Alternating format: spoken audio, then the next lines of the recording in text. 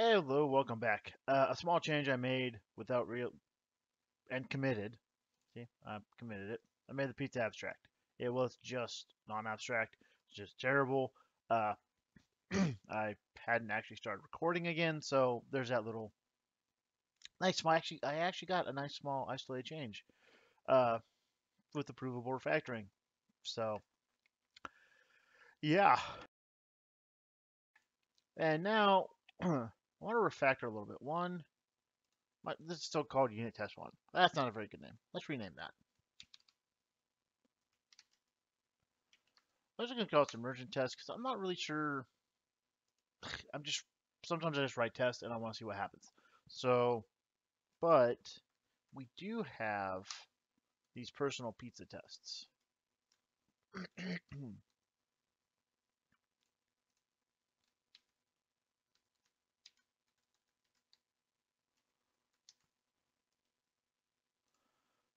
Right.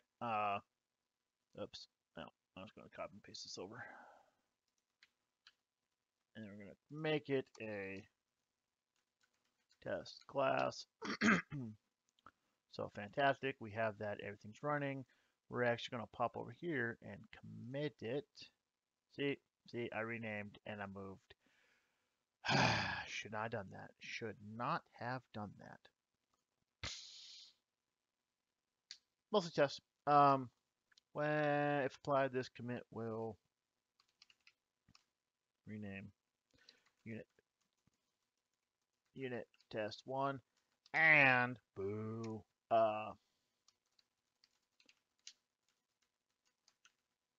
And extract personal pizza tests. I'm actually curious how.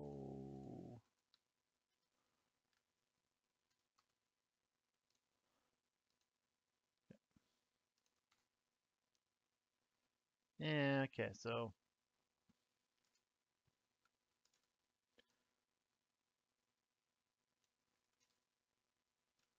1, 2, 3, 1, 2, 3, 4, 5, 6, 7,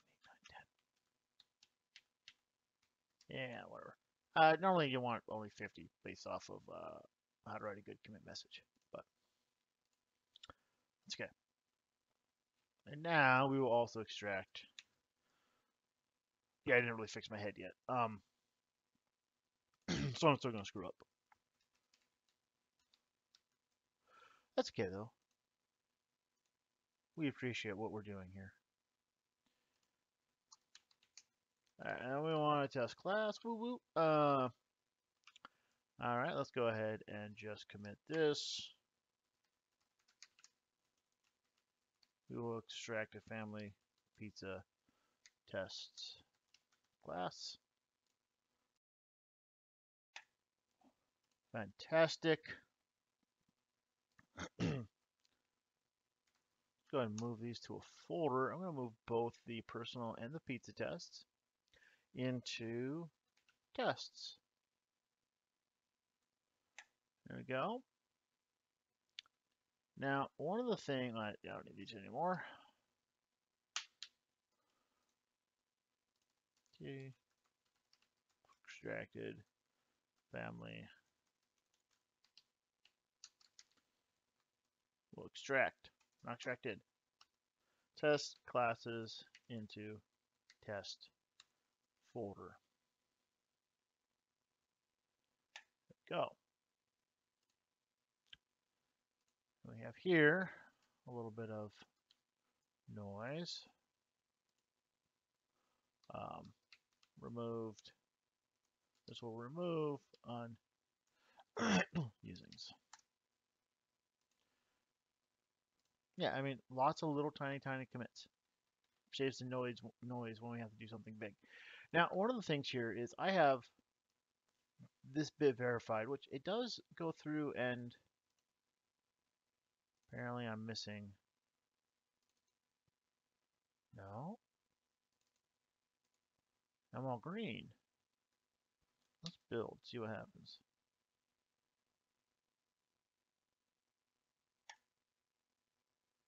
Interesting.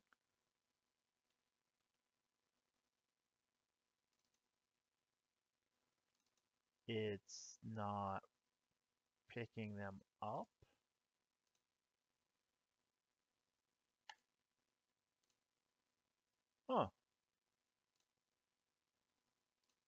Well, that's really weird.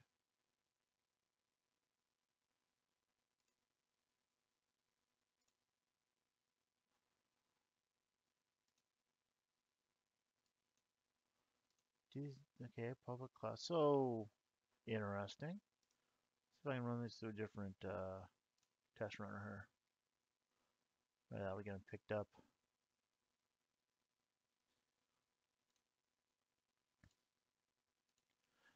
Let's run everything.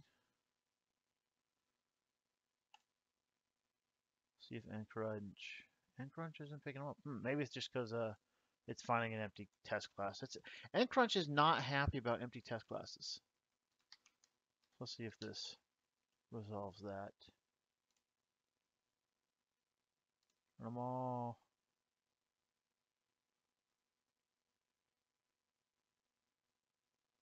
Huh. Alright, I'm not sure why it's not picking up. Well, that's not cool.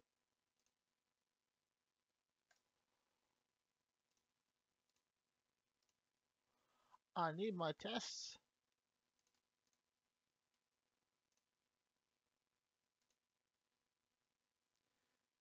Yeah. That is really not cool. Alright, let's try this.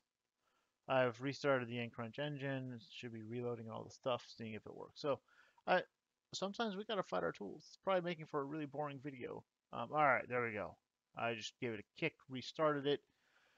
Everything is back. So that's fantastic. Alright. I don't know if this was a problem, but this does lead me to the next thing that I was going on about. We have tests covering these values out of family and personal, but we don't have a core test making sure that this works right. So that's what I want to do. I want to test my pizza base class itself. And for that, I use a fake. Now, I have other ways to do this a lot of times, but for now, let's do a quick hard-coded fake. And we actually want, I'm going to call this price, and this description. We generate the constructor. I don't know if you've noticed, I expanded the window here so that we can nicely see the pop-up that ReSharper gives us.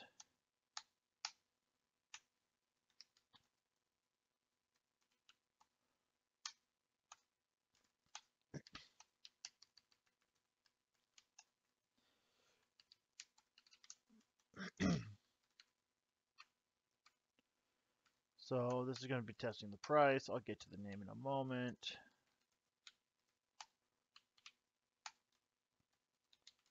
It's really hacky, hard-coded, nothing important.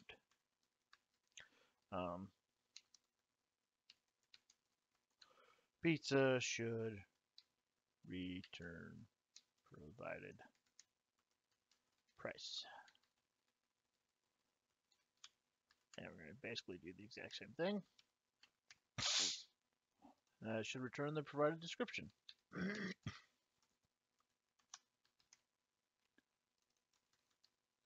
Which I modified the name before I modified the contents.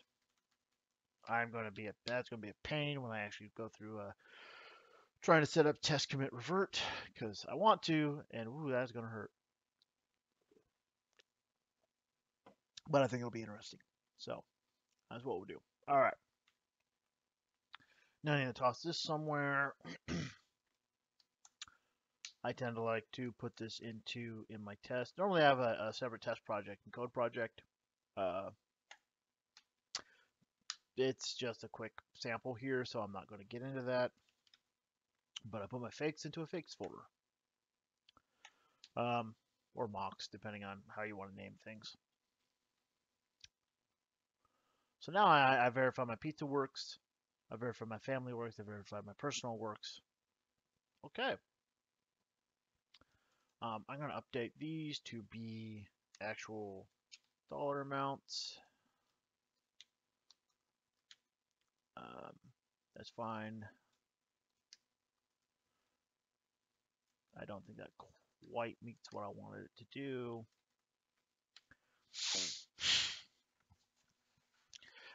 Okay, so one of the things I really look at around this, well, I hate inheritance, but concepts. One, money. Money's a concept you always want to put into your system. But let's actually drive that a little bit. Not the test-driven development drive, but because we need to. We got toppings. So let's add some toppings.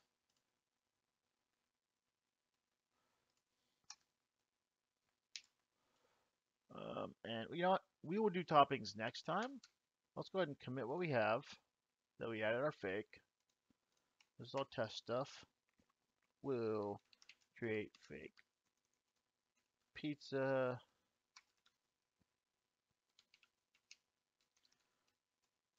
And we'll have test for the pizza behavior. All right. So that is all we got through right now. I think that's sufficient. I'm going to see if I can get this in outside of videos as an actual template. So we'll be back.